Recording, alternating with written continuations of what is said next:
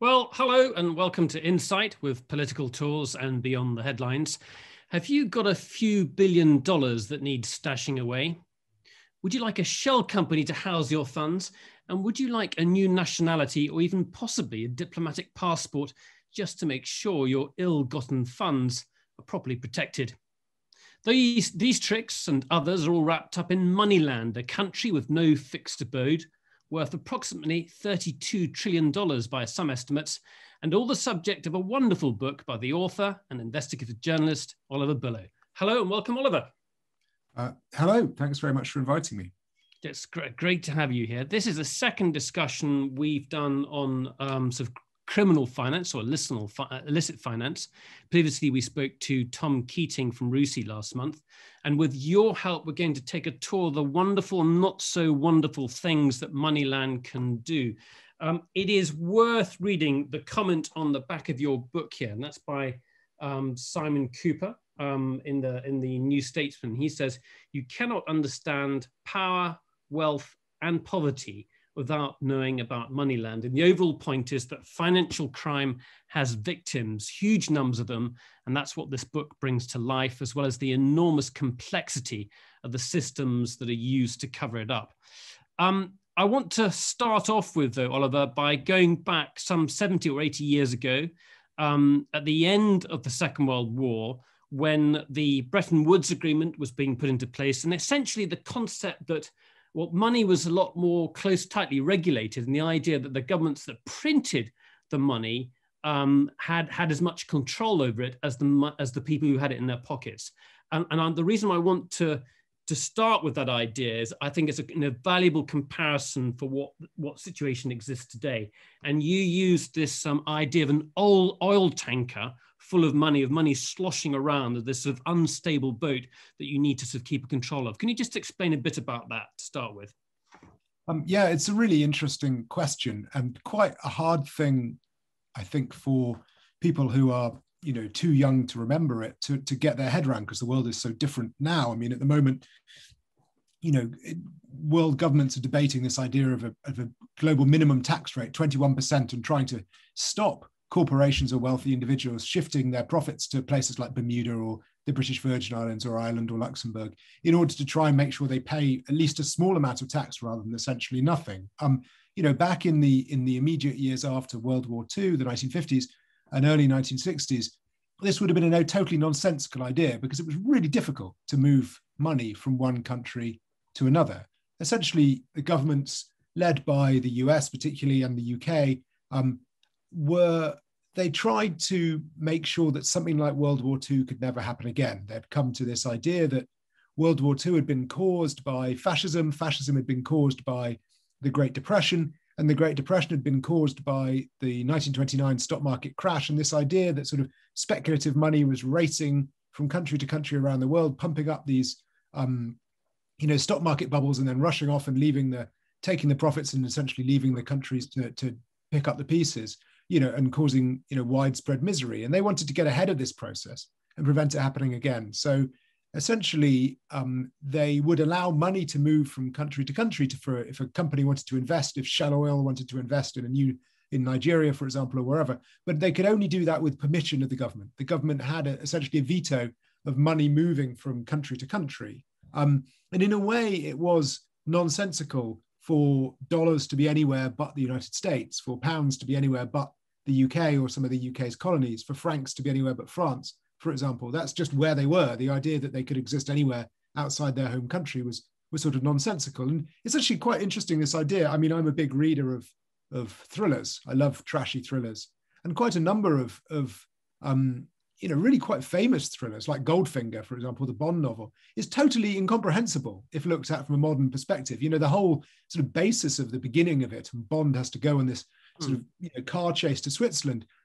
The whole basis of it is that Auric Goldfinger, the baddie, is trying to smuggle gold out of Britain to Switzerland, and this has tremendous negative consequences for the British economy. If you look at it now, the idea of moving a car full of gold from Britain to Switzerland, the idea that could have any kind of negative consequences for the British economy is bonkers. And yet in those days, it was genuinely really important that the government knew how much bullion there was in each country, because it was the foundation of its currency, and currencies had to remain fixed to each other. This was the downside, or the flip side of money not being able to move, is that currencies didn't move in relation to each other. A dollar and a pound were fixed. A Swiss franc was similarly fixed, and the world was a much more predictable place, which was extraordinarily successful from an economic perspective. It led to the greatest level of equality the world has ever seen. A constant decades worth of economic growth without any interruption. It was an amazingly successful system, but from the perspective of very wealthy people, it was extremely annoying, because if they couldn't move their money from country to country, there was nothing to stop governments from taxing that money as much as they liked. And they really did. We had marginal tax rates. We're talking about 21% now, as if that's shocking. Marginal tax rates up around 95% weren't uncommon in the early 70s. And it's a totally different world. And the whole birth of Moneyland is essentially comes out of wealthy people attempting to avoid having to pay 95% tax. It was that process that led to the whole growth of this sort of stateless, irresponsible international money that caused all the problems. I really like the fact that you made that point at the very beginning, this idea that money being sort of frothy, uncontrollable, and it's like oil in this tanker that's sort of unstable. And if it moves around too much and there's too much uncertainty around it, it can bring the ship down. And that connection between the instability of the 30s and finance and what had happened beforehand. So I think it's a really good starting point. But the book itself, you really go into the nitty gritty of how financial crime works. And I think what we're going to do now is sort of take a journey through how those funds are stored, where that happens, and the kind of impact that it has. Just to start with, I think you indicated there that people in London found a way through this system and began to find ways of, I think it was with bonds to start with, of selling things that couldn't be traced. So maybe talk just briefly about that, and then I want to go to the Caribbean. I mean, London, had been the financial capital of the world. There were a lot of bankers in London, but after the Second World War, because money couldn't move around anymore, they had nothing to do. I mean, it's amazing reading about it now, how boring the place was. If you think of London as being this great financial center, it really wasn't that. It was very sleepy, very out of fashion. Just nothing was happening. So you had bankers just sitting around twiddling their thumbs, really. And meanwhile, you had a load of people trying to dodge taxes. And the easiest way for Europeans to dodge taxes was to stick their cash in the boot of their car, drive to Switzerland and stick it in a bank. And the bankers in Switzerland didn't ask any questions. They didn't care. So you put money in a bank in Switzerland. You didn't earn any interest from having money in a bank in Switzerland, but at least you didn't pay any tax. So money was piling up in Switzerland. It got to the point when about 15% of all the money in Europe is in a bank in Switzerland, just sitting there, not doing anything. And meanwhile, you've got bankers in London twiddling their thumbs with nothing to do.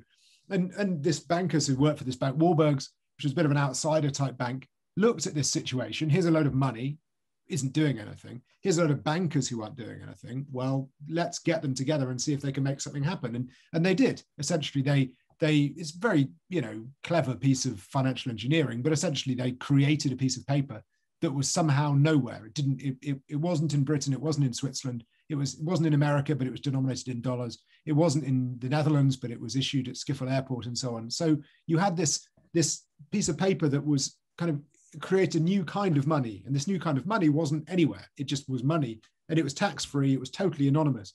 And they had this great new word to describe this kind of money: offshore. It was as if it existed out in the oceans outside of any one country's sovereignty. And as soon as you had this money, if you could use your money in the bank in Switzerland, and if you bought it, not only was your money earning you a decent profit, but no longer was it stuck in a hole. You could enjoy it. You could take a piece of paper anywhere, exchange it for actual money, buy things, and it set stolen and tax evaded money free.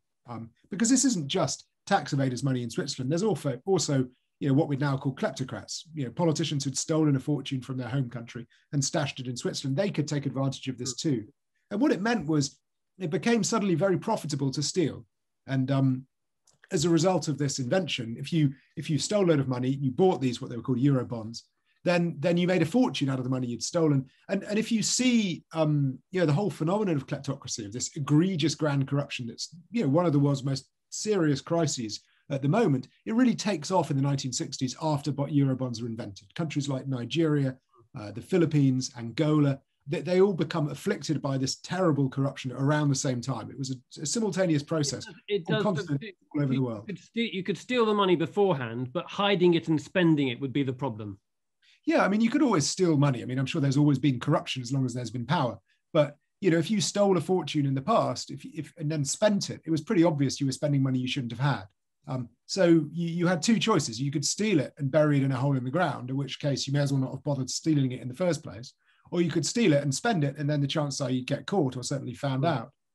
What offshore gave people is this amazing third option. You could steal it, stick it in a hole in the ground, and spend it all at the same time. You could essentially spend anonymous money. And that's the amazing invention that they created. It was a new revenue stream for London. It got London back in business. And it was an amazing opportunity for corrupt officials, in that they could steal as much money as they wanted and get away with it. So, it's this, essentially alliance of convenience between the City of London and the world's worst people, which, London couldn't have done it without them, and they couldn't have done it without London. And that alliance remains true to this day. You don't get kleptocrats without Western enablers. They're not all in London, but London does tend to have the best ones. As you say, I mean, arguably London is has the biggest concentration of these services, the biggest concentration of illicit money facilitators in the world. But I think in our minds, we think about places like the Cayman Islands, St. Kitts and Nevis, places like that, which are so far away. This doesn't happen here. This might happen in Jersey, and it's certainly going to happen further away. Can you just talk about the sort of traditional villains of this world? And one is called Billy Herbert. Yeah, I mean, it's really important to recognize that when we say Britain is enabling this, we don't just mean the United Kingdom. Britain is much bigger than that. Places like the Cayman Islands, Jersey, Guernsey, Gibraltar, the British Virgin Islands, all of these places are still British, and they all have the great advantages that Britain has, and also advantages of their own. But back in the 1970s, one of the places that was British, still is British, is a place called Anguilla. And Anguilla was next to St. Kitts and Nevis, an independent or becoming independent Caribbean state. And they shared many ties. They were right next to each other. They had at one point been the same colony. And Billy Herbert was this extraordinary man. I mean, I'm discussing making a TV film about him because he's so incredible. Essentially, he combined this amazing life as, on one side, a great St. Kitts and Nevis patriot fighting for St. Kitts and Nevis to be independent. He ended up becoming its ambassador to the United Nations when it became independent, while also being a lawyer in Anguilla, which was a British protectorate. And so he essentially lived in two worlds, one of them independent, the other one British, and used the advantage of this sort of double loophole to move incredible volumes of money, launder huge volumes of money for the mob, for the IRA, as it turned out, for almost anyone who'd ask him, actually. He set up the shell companies, moved the money through his bank, and so on. And he was the real, in a way, this embodiment of this idea of tax havens as, a sunny place for shady people. Billy Herbert was this very charismatic, very funny, very bright. He was he was a doctor in law, UN ambassador, really entertaining guy, but also a colossal rogue who was very happy to allow anyone to move any money of any kind. And he eventually came to a bit of a sticky end. He died in a boating accident in the 1990s, but that's another story. But, he is sort of, often when we think about, the people who enable kleptocracy, money laundering, we think about people like him. But the really important thing to remember is that, though he was important, he couldn't have functioned without Britain, without Anguilla, without the fact that there was a British colony and it was a badly regulated, badly controlled British colony. So it's essentially what you end up with is the British Empire transforming itself from a world power into just a few fragments of land around the world, each one building up its own separate offshore industry, all of them connected to the sort of the mothership in London, and moving money freely for anyone at all. And essentially this became the new revenue stream. It became how the fragments of the British Empire earned a living. I mean, the Cayman Islands. There's this disconnect between the people who are providing the service and the sort of criminality at the other end. You go to St. Kitts and Nevis, and I love the bit in the book where you walk into the archives of Nevis and there's an archivist there, and it's clearly chaos. Could you just talk a bit about that, but also what that reflects? Because you also actually went to the the officials who are in charge of this, and the press officer as well, to put your questions to them. Yeah, I mean, one of the reasons I'm so interested in St. Kitts and Nevis, apart from the fact it's just a gorgeous place, is that one of Billy Herbert's great innovations, in fact, his great innovation in the history of offshore, is he invented selling passports. Passports had previously been something you either earned through birth or something you earned through descent. An ancestor would come from a country, therefore you had a passport, or you were born in a country, you had a passport. Billy Herbert saw no way why things should be limited in that way. He had clients who wanted passports, new passports, under a new name, so why not sell them one? They ran the government, they could do what they liked. So they invented this new, it's now called citizenship by investment, which is just a clever way of saying selling passports. And I wanted to know about how this came about. Where are the minutes of the government? Who came up with this idea? How was it explored? So I went to the St. Kitts archives, and it's just chaos. I mean, it's like 2 rooms, which could barely be more full of paper. In fact, there were some documents I was told I couldn't access. And I asked, did that mean they're confidential? So no, you literally can't access them. They exist, but they are in a room full of paper at the end of a corridor full of paper. And this is the problem. So you have this combination of total chaos, colossal chaos. I mean, there were recordings of Parliament on cassette tapes, but no one could find a cassette deck to listen to them. So it wasn't really possible to get hold of them. How big is Nevis? What's the population of Nevis? Well, the Nevis is the smaller half of the federation. There's 2 halves. The population of St. Kitts and Nevis is about 40,000, and Nevis is about 10 or 11,000. So, I mean, though Nevis is not an independent country, it has almost complete autonomy. So you've got St. Kitts creates this whole passport selling industry, and at the same time, Nevis, with a population about equivalent to a sort of normal kind of village, but surrounded entirely by water, creates a shell company business. It goes off on its own and sells these shell companies that are incredibly murky. I mean, they're some of the hardest to find the ownership information for in the world. I mean, just trying to find out the office where they're registered is almost impossible. And I did, as you mentioned, I went in to talk to, the woman who heads their financial, regulator. And, to say that these shell companies are connected to financial crime is understating what's going on. I mean, almost any financial crime of, Viktor Yanukovych, the former president of Ukraine, he owned his coal mines via Nevis.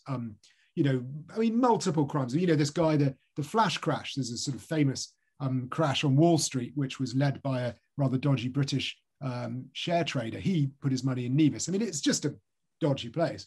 And I, said this to the regulator, and she just wouldn't accept there'd been any scandals at all. She laughed in my face at the idea that there had been.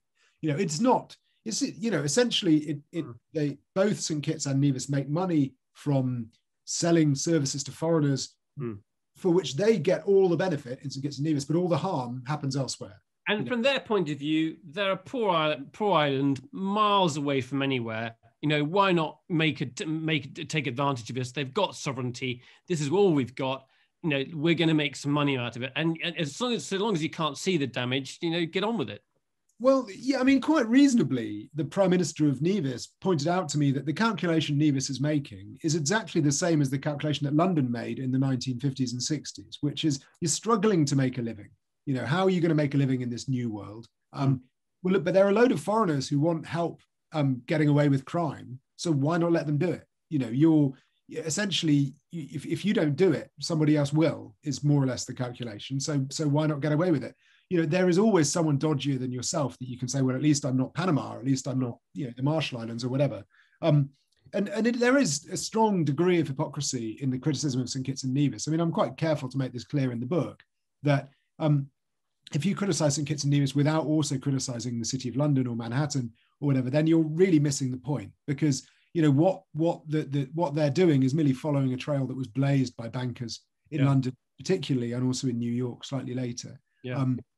So the idea that essentially you sell offshore services where all the profits accrue to you, but all the harm happens somewhere else. That's the business model of many financial centers. And we're going to come on to that in just a moment, but let's talk about to try and sort of clarify a bit more the victims and go to Ukraine. We've done lots of programs on Ukraine. The corruption there is endemic, and there's also this sense that, well, it's Ukraine, it's always been like that. Can you just talk about the cancer clinic that you looked at, and the attempts to try and reform it, and also the sort of the impact on people's lives. If you've got a child that needs treated for cancer, you've got to start paying thousands of dollars there, and that's very, very difficult for a poor Ukrainian. Yeah, I mean, in fact, the genesis of this book came out in Ukraine. It was work. I'm a Russian speaker and a former Sovietist myself, and I was out there after their revolution that they had in 2014, and I kept hearing about corruption. And I suppose I felt I knew corruption. I'd lived in Russia for many years. I'd had bribes extorted from me many times. I thought I knew what corruption was, but it was only by looking at the crimes of the former government there and the ownership of the money they'd stolen, and the way that it was owned offshore, that I realized that corruption in Ukraine is not just a Ukrainian problem. It is a transnational issue. The money is only being stolen from Ukraine, essentially with the assistance of lawyers or accountants or shell companies from other places like the UK or Austria or wherever. And it's very difficult. It's just such a huge issue. And the amount of money involved is so enormous that it's actually very difficult to tell the story, because you start talking about millions and billions and trillions, and people just glaze over because the amount of these numbers are just so vast. So I was trying to find essentially a way of putting it in human terms. What does corruption actually mean? And I met a doctor, Andrei Semyvalos, who's a surgeon, a cancer surgeon in Ukraine, who was telling me about this battle that he was going through, essentially after the revolution, attempting to wrest control of the clinic where he worked, which was a state-owned clinic, from this very, very powerful regional boss, essentially, who had almost, it was a state-owned clinic, but it's essentially privatized the money that went into it and took most of it for himself. And you ended up with a clinic that was perfectly well funded, but the patients were having to pay bribes to doctors to get their patients that made often children admitted to the clinic. And then every step of the way, they had to pay more bribes to be examined, bribes to be treated, bribes to receive medicine, bribes to be, get follow-up appointments and so on. And if you imagine your child has got cancer, you'll pay anything, right? I mean, the doctors were in a very powerful position. They could essentially extort as much money as they wanted. And there was after the revolution, a group of idealistic doctors were attempting to overthrow the administration of the clinic to try and force a new way of doing business, whereby they just accepted patients who needed care and treated them for free, as they should have done, because that's what Ukrainian law demands.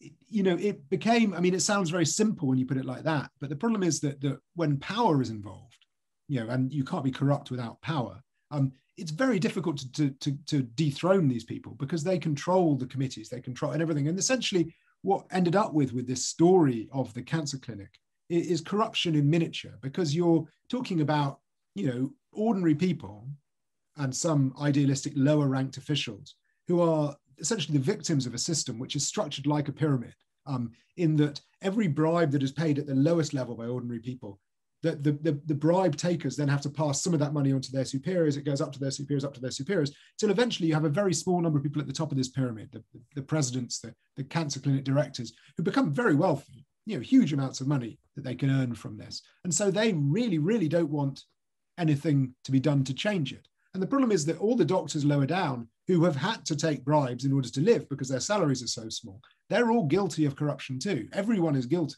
A pyramidical system is created, so everyone is complicit in this terrible system.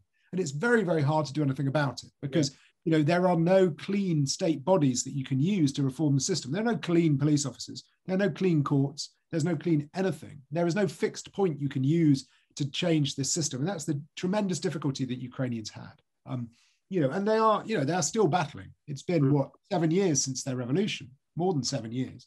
And they have managed to effect change in Ukraine. And there has been change in the cancer clinic, not much, but some.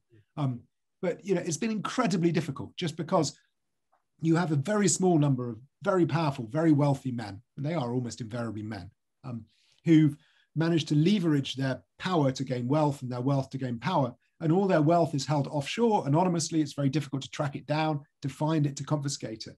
And how can ordinary people assert what should be their democratic control over this, over the processes in the country, when faced with that degree of wealth and power? It's very hard. Yeah, you've got people watching this program, and we were in Ukraine at the same time, going to see Yanukovych's enormous log cabin, and the various things taken around by a guy with a flag draped around him, to go and see his gold-plated loos, and it was marvelous. Well, I mean, it's a pretty striking point just to talk about how difficult it is to do something about that. That palace, Mejihiria, was owned by a shell company registered in London, in the UK, which was in turn owned by a foundation in Liechtenstein. Even though the president fled more than 7 years ago, the court case to confiscate that palace has still not been able to achieve a result because they've found it so hard to cut through the shell companies involved to get to the end of the chain of ownership, even with the president's property, leaving aside the oligarch's property and all the other various regional corrupt bosses. Yeah. Ukrainian courts find it so difficult to get results and get any kind of traction on these corrupt officials, just because you end up lost in this offshore labyrinth of who owns what and where is it owned and how is it owned and so on. It becomes very hard for police officers or prosecutors to do anything. They're paid almost nothing, and they're up against lawyers who are paid a fortune. Now, you've made that link very clearly now between the victims and this system that essentially launders the money. I'm sure that I know, and I'm sure there are probably people here watching who know there are law firms out there. There are private banks in London who are going to sort, who are providing these services, but yet we don't have the same sense of wrath or anger. There isn't the same sense of responsibility attached to them. Can you just talk a bit about your tour that you've done in London and highlighting some of the houses, the oligarchs, the kind of people who are living in London, and essentially these are the benefactors of this system that washes the money? Yeah, I mean, so the kleptocracy tours were not my idea. I wish they had been. I'm sadly not quite that imaginative, but they were created by a friend of mine, Roman Borisovich, who is a Russian-born banker and insurance executive who's worked all over the world. And he now works very closely with Alexei Navalny, the Russian anti-corruption activist who's in prison for having survived a poisoning attempt. I think his latest crime was not being killed when the Kremlin wanted him to be killed. So he had to go to jail, obviously. So Roman works closely with Navalny and many other anti-corruption activists. And he, like me, is very concerned by the problem of how do you make people in the West aware that corruption is as much a problem in the West as it is in the East. We think of corruption, as in the Transparency International Corruption Perceptions Index. You don't rank countries by where the stolen money ends up. You rank it by where the money comes from. South Sudan is very, very corrupt, but the United States is not. Or Ukraine is corrupt, but Britain is not. And it's how do you change that calculation to make people here as aware as people in Ukraine are of the damage corruption does and of our complicity in it. So Roman created the idea of the kleptocracy tour, which I joined in very enthusiastically. And it's basically modeled on a Hollywood tour. You put people on a bus, you have tour guides, and you drive these people around and you point out properties that belong to oligarchs, kleptocrats, and you tell the story of the money that bought that. Where did the money come from that bought that palace? And the great thing about London is that it's such a target-rich environment that, essentially you could just keep going for weeks. There are 40,000 properties owned offshore in London. I'm not sure, obviously the majority of them are not criminally acquired, but sufficient number of them are to mean that it's going to keep us busy. So we'd normally focus on, say, Westminster, Knightsbridge.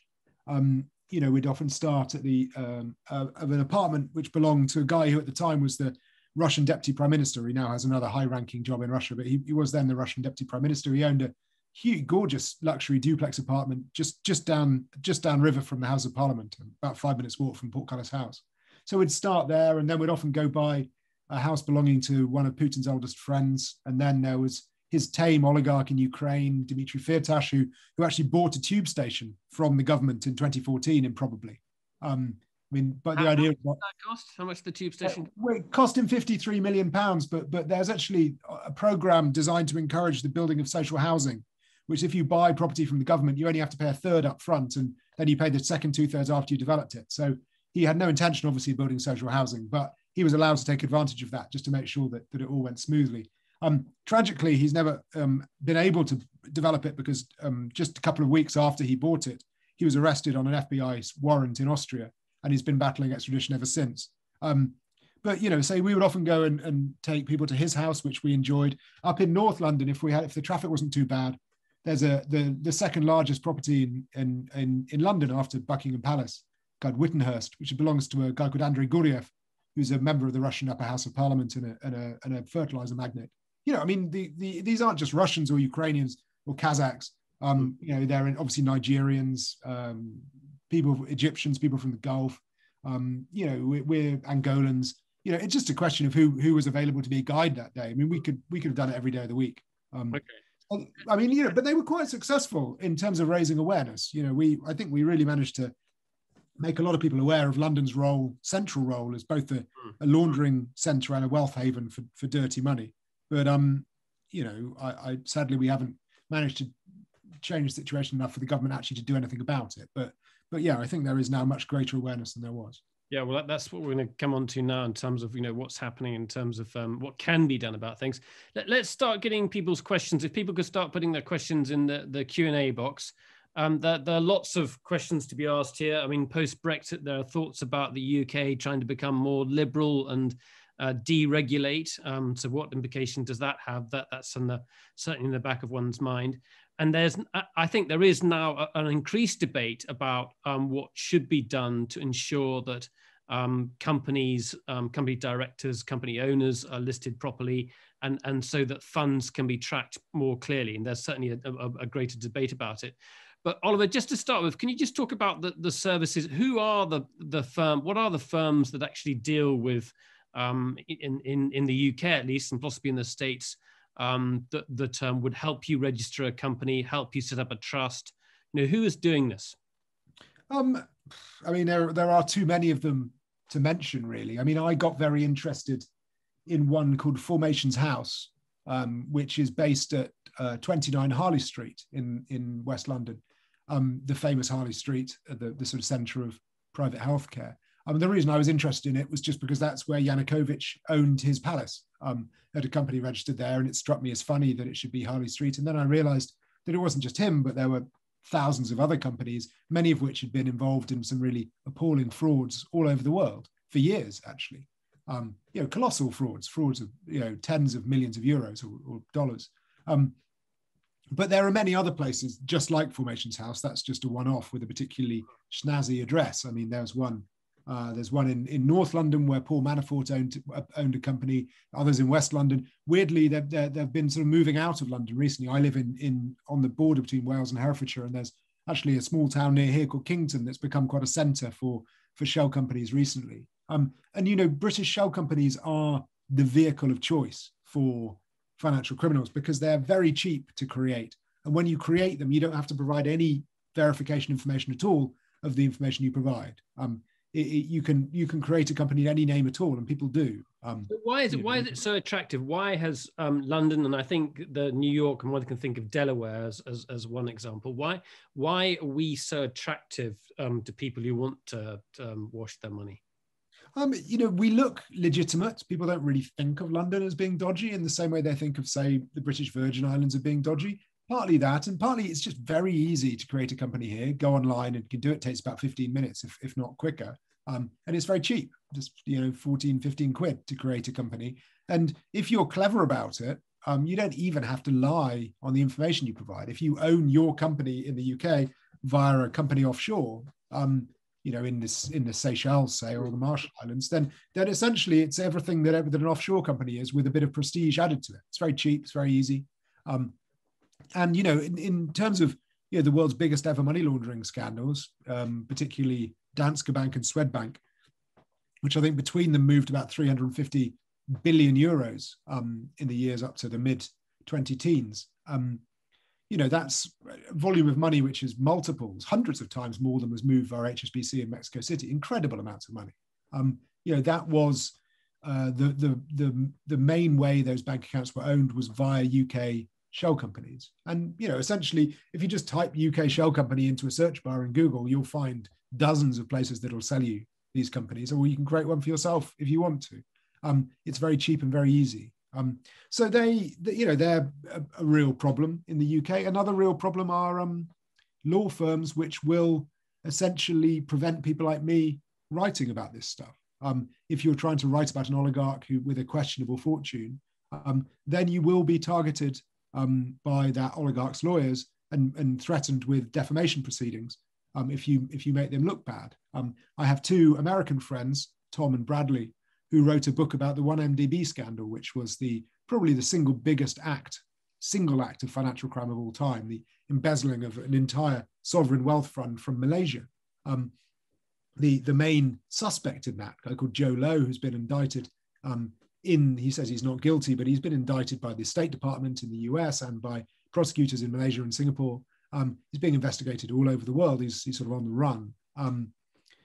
He managed to retain British lawyers to prevent them publishing a book in the UK. The book had already been published in the United States to very good reviews. It was very well respected and sold thousands and thousands of copies there, but it couldn't come out in the UK for another year because it took them so long to find a publisher willing to take the risk of being sued by these people.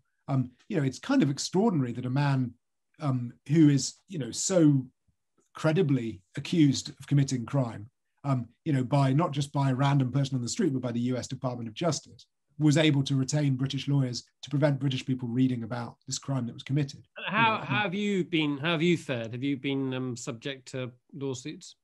Yeah, for bits and bobs. I mean, I've so far, touch wood, mainly just threatening letters rather than actual lawsuits. But a threatening letter is a pretty disturbing prospect. I mean, these are billionaires, and they're able to keep fighting a lawsuit long after I've run out of money. So that's a threatening prospect. I have a good friend, Catherine Belton, who wrote a good book about Vladimir Putin and his various friends and relations. It's an incredibly well-reviewed book. She's a very respected journalist, used to work for the FT, now she works for Reuters.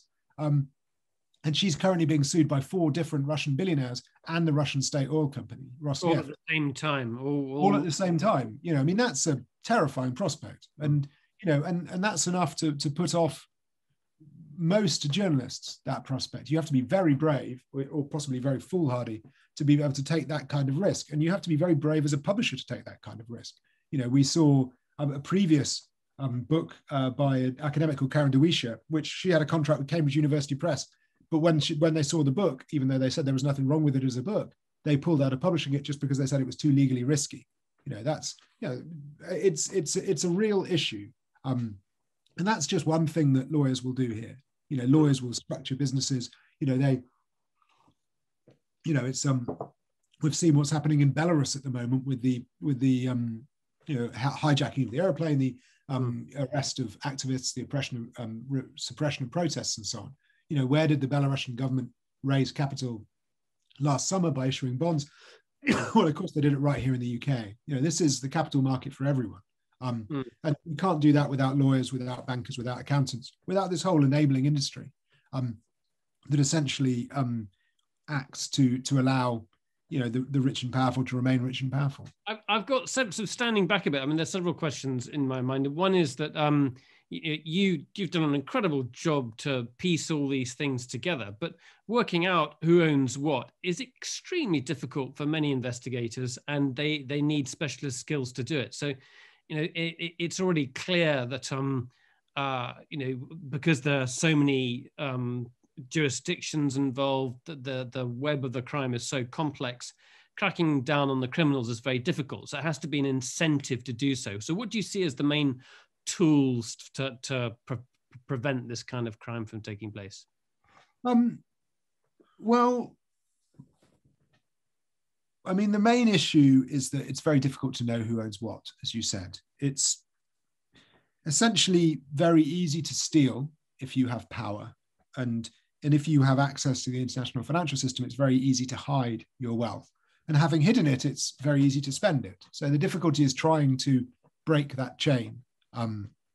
If you can make it difficult to steal, then this won't happen. If you make it difficult to hide, this won't happen. If you make it difficult to spend, this won't happen. Well, I mean, there is no reason, there is absolutely no grounds at all to expect that countries like, for example, Equatorial Guinea, which has been very badly afflicted by its ruling family, is going to do anything about this, because the same ruling family that would need to do something are the same people doing the stealing. The same goes for someone like Russia. The small clan of people around Putin are the same clan who are benefiting from the system as it currently is. It's pointless to expect them to do something to improve the system. So I think we can essentially we can strike out the possibility of doing something about the theft end of this. And then trying to do something about the spending end is equally difficult because you don't really know who owns the money. So it's very difficult to see, who's spending it, and therefore very difficult to stop them. So the real weak link in the chain, in as far as there is one, the weakest or the least strong link in the chain, is the middle one, the one about hiding the ownership of the money, hiding the theft of the money, doing something about that. So the real policy proposal that's most important is for companies, Western companies, where this money ends up, where the money moves through, need to publish publicly who owns their companies, their trusts, their foundations, who the people are, rather than who the companies are. Because once you have that, it becomes very easy to see who owns what and to see whether they should have the kind of wealth which they've managed to accrue, whether they should have access to it. There are movements towards this in many places. The United States has recently passed a Corporate Transparency Act. It only gives access to ownership to law enforcement, but it's still better than nothing. There's previously not been any registry of ownership of companies in the US before. And the UK has corporate ownership of companies. It's very transparent, but the information is not verified, so it doesn't really mean anything. Many European countries are also inching towards opening up their registries, and this is all for the good. But it doesn't really mean anything unless there's someone to check the information and to prosecute any crimes committed by the people whose ownership is revealed. So the second thing we really need to do is to have some form of prosecution. If you commit a financial crime, you need to be prosecuted. As we saw, there was this big leak of emails from Mossack Fonseca, the Panamanian law firm, which was called the Panama Papers. And one lawyer who was revealed in that to be involved in helping, a kleptocratic elite launder money was a British lawyer who helped the ruling family of Azerbaijan to move money into buying property in London. He really shouldn't have done this. He didn't do the checks that were required of him. It was an absolutely open and shut case, but there was no criminal prosecution at all. There was a disciplinary hearing from the Solicitors Regulatory Authority, and he was fined as a result. That was it. There was no other action. We see the same thing with banks. Banks that move really very large amounts of money in the UK or in European countries have traditionally been fined very small amounts. You'd like to see people to go to jail, and what would be a jailable offence to your mind? Well, I mean, it's, I would say, very large amounts of theft is a jailable offence, and in the same way, facilitator, if you're taking funds from Yanukovych or whoever. Yeah, I mean, being a mafia boss is a jailable offence. Being a mob banker is a jailable offence. That's essentially what we're dealing with. We're dealing with an entire industry of mob bankers, and they should be going to jail, just like someone would be who was handling stolen cars or was moving the cash which derived from drugs offences. We need to recognise that kleptocracy, grand corruption, is as much of a harmful crime as moving huge quantities of crack cocaine. So that's the issue that's the seriousness of which we need to be approaching this issue, and we're really not at the moment. I mean, there's one good thing about the United States is they do impose colossal fines on financial institutions that move this kind of money, on where it was HSBC or BNP Paribas and various others. But they're still, even there, they're not very good at putting individuals in jail, and that's what makes the difference. If it doesn't matter whether if the shareholders end up paying a big fine because the institution has done something wrong, but the people who actually did the wrongdoing don't get any punishment themselves, that's no reason not to continue to commit crimes. So, I think that it's very disappointing that. And there's certainly, as your book shows, there's certainly documentary evidence showing that these people are aware where the money comes from, and they say this person's the head of a oil-rich state, and he has generated this money himself. So, I mean, that was a particularly extraordinary example of, because there are, if you go through the compliance procedures, there are boxes you need to tick, hoops you need to jump through. And in that particular one, it was the president of a West African state, in which they had to say where the money came from, because that's the compliance procedure, and it just said self-made brackets is president of an oil-rich country. That's not self-made, that's self-stolen. But that was the culture of finance. I think things have improved in that they would not be these days as blatant as that, but that's not to say it's not happening. This kind of thing is is a real problem, and it continues all over the world. Okay, let's start taking some questions now. These are well overdue. Diane Cook, you go ahead with your question. Hello, Diane. Hi, everyone.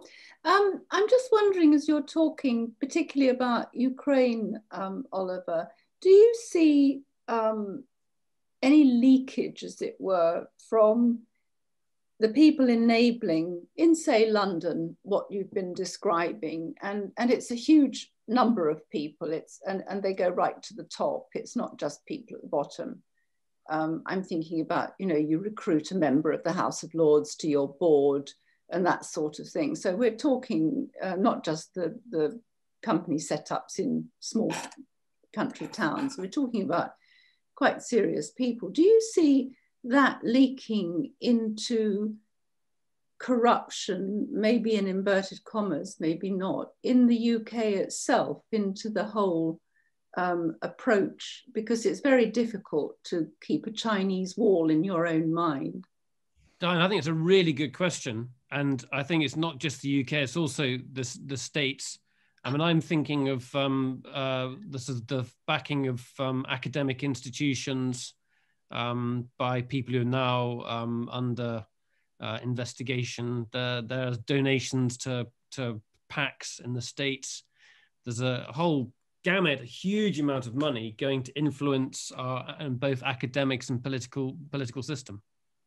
Yeah, it's a really important question. I've got a Russian friend who talks very, very incisively about this, and how there was this naive idea in the early 1990s about how if we opened up, connections between the former Soviet Union and the West, we would create this sort of pipe, almost a water pipe, and we would send all of our beautiful, clean, wonderful business practices eastwards into the former Soviet Union and transform the place in our image in the most wonderful way. This is possibly always a bit on the naive stroke self-serving, but there was certainly the story that was told at the time, the idea that free business and free enterprise in the former Soviet Union would transform Russia and Ukraine and so on in this sort of capitalist democratic way. But actually, to a large extent, the process has worked as much in the opposite way as it has in that direction. The pipe which we created allowed water to flow backwards just as it did allowing it to go there. In fact, my friend Piotr refers to it as a waste pipe, as a sewer, connecting the two together. So yes, I don't think there's any doubt that the business practices that particularly members of the House of Lords and indeed the House of Commons have engaged in have twisted their opinions. I think it would be crazy to imagine that they didn't. I became very interested for a while in the extent to which people who had received hospitality from Azerbaijan's lobbyists who were working for government ministers there would come back and then speak very highly of Azerbaijan in the House of Commons. Having gone on these very choreographed trips to Baku, and Baku is, I'm sure you do trips out there, I'm sure it's a gorgeous place with some really very top-end hotels and some lovely restaurants. They would come back full of enthusiasm for democratic transformation in Baku. As someone I've had several friends in jail in Baku for being journalists, and I've been myself hacked by Azeri secret services for having, dared to expose this. I always found this very irritating. The idea that Baku was anything other than a really grotesque kleptocracy is absurd. But having gone out there and accepted their hospitality, this is a story that appeared to make a lot of sense to certain MPs. We see the same with Ukrainians.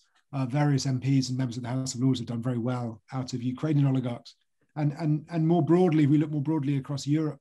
We see strong connections between the German business elite and political elite and Russia and the French as well. So it's clearly been a very successful technique by many states to, as it were, buy the loyalty or the interest of Western elites, and it is very alarming. And the amount of money we're talking about is huge. It doesn't. One of the amazing things about Britain is how astonishingly little it takes to buy one of our politicians. Yeah. You've got to give the Americans credit. To buy an American politician will cost you hundreds of thousands, if not millions of dollars. A British politician tends it's to... legal to do it then, in a way, though, isn't it? I mean, with Citizens United, you can give money to a super PAC or a PAC, and that's fine. Well, you know, if you look at the activities of the European Azerbaijan Society here, it appears to be legal here as well. I certainly don't know of any investigation into that or into the British Ukrainian Society or British Syrian Society or various others equivalent. I mean, you know, these are, you know, lobbying organizations with all of the you know, heft of the American ones. They just were able to essentially purchase the friendliness of MPs for, you know, 4-figure sums rather than 6-figure sums. Right. It doesn't take much to persuade a you know, a British politician of the merits of your cause. And you know, of course, it's really worth bearing in mind that we do actually have a legitimate Russian oligarch, or only means a minigarch, in the House of Lords these days. Yevgeny Lebedev, the Baron of Siberia, has taken the ermine. And one of the things that I find particularly depressing about that is, you know, Russian oligarchs can't even get into the House of Lords or the upper house in Russia these days. You know, Putin's got that pretty much locked down. It used to be all Russian oligarchs would have a position in the upper house in Russia just to give them, you know, a say and give them immunity from prosecution. That's no longer the case in Russia, but now we have one in London. You know, if anything was an argument for reforming the House of Lords, it's the elevation of Yevgeny Lebedev as Baron of Siberia. It's like some kind of terrible bad joke, really. Barbara Clark. Hello, Barbara. Go. Hello. My question is just, is all of this really behind the Brexit project, as some of us... That sounds like a conspiracy theory, Barbara. I mean, are you saying there's part of some big plan? What's your question? I don't get it. Certain of those who have pushed for a long time to distance themselves from the EU and EU regulation and things like that. Is there an element in the Brexit pack that is doing it for this sort of reason? I got to say, I'm not really persuaded of that argument for a number of reasons. Partly, you know, the City of London did not speak with one voice on this issue. There was a large amount of opinion in the city that wanted to remain part of the EU. And the other one, I think we have this entirely erroneous impression in the UK that European institutions and countries are much better when it comes to fighting financial crime than we are. Now, in Britain, we're much better at financial crime and enabling it than they are, in that we do much more of it. But that doesn't mean that we're the only place that does it. I mean, if you look at, you know, the truly gargantuan money laundering scandals of recent years and the countries where they've taken place, you know, there's been banks from Sweden, Denmark, France, the Netherlands, Germany, Cyprus, Malta, Austria, Finland, you know, and that's just the ones that occur to me off the top of my head. You know, the European regulations have been just as bad at stopping countries that are still in the EU from moving money as European regulations were at stopping British institutions at moving money. We're just, you know, we do it to a much larger extent. You know, so I do think that, you know, there is an aspect of many of the more vocal Brexit supporters, you know, would sort of speak about this sort of buccaneering Britain, trying to return to a kind of regulation-light, regulation-free financial system. But I certainly don't think that explains the entirety of the appeal for Brexit. I don't think that, you know, people around where I live, many of them who voted Brexit, certainly the older people around here, many of them voted for Brexit. I don't think that motivated why they were doing it. I think they had far more, you know, simple reasons for supporting Brexit. Well, there's a temptation. Some people talk about Singapore on Thames. The idea of you can, you know, if there's tighter regulation in Europe and maybe also in the States, maybe there's an opportunity for the city. Yeah, I mean, I suppose my response to that is I don't really see how regulation could be any looser. So, you know, I mean, Singapore seems to be held up as if it's worse than we are. It really isn't. Not only that, but it's got really fantastic social housing. So I just can't see the argument that Britain, I mean, you know, Britain moves, I mean, we don't really know how much dirty money Britain moves because no one really checks it. But, you know, according to the government's own estimates, we're talking about hundreds of billions of pounds a year, dirty money moving via the City of London. I don't really see how that could be worse, to be honest. You know, there is currently, the International Corruption Unit at the National Crime Agency has an annual budget of just over £4 million. You know, that an oligarch would easily spend that at Harrods in a year. that's not a sum of money put forward by a serious country wanting to fight international corruption. That's absurd. It's a rounding error. And the same is true of the Serious Fraud Office. I have contacts in America who say, well, the Serious Fraud Office tries very hard, but there's really not very much you can do with 30 people, not when you're up against, serious fraud. These are ludicrously underfunded organizations. We're up against some incredibly well-resourced oligarchs. And if we were serious about tackling financial crime, then, we would have hundreds of people at the Serious Fraud Office, if not thousands. We would have a dedicated police force dedicated to fighting financial crime, which we don't have. So I don't see how the Brexit project, and I appreciate there are probably good reasons to support it as well as, reasons to oppose it. It's just one of those things, isn't it? Like the weather, I think we just have to put up with it. But I don't think it's likely to make it any easier for Britain to enable financial crime, because Britain is already top of the tree on that game. I don't think it's likely ever to be any easier than it is.